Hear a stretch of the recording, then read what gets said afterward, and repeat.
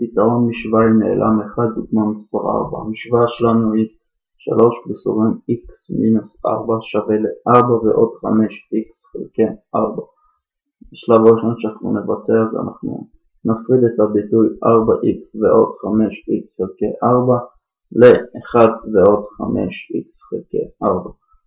לאחר מכן אנחנו נעשה מכנה משותף של 4, אנחנו נטפול את כל אגפים בחלקי 4 שווה, וזה יוצא 12 בסוגריים x מינוס 4 שווה ל-4 ועוד 5x. לאחר מכן אנחנו נבצע פתיחת סוגריים ואנחנו מקבלים 12x מינוס 48 שווה ל-4 ועוד 5. לאחר מכן אנחנו נעשה העברת אגפים ואנחנו נבצע 12x מינוס 12x שווה ל-4 ועוד 5x ועוד 45.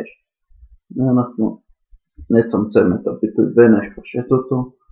לאחר מכן אנחנו נבצע העברת אגפים נוספת ואנחנו מקבלים 12x מינוס 5x שווה ל-52. ולאחר חישוב נוסף אנחנו מקבלים 7x שווה ל-52.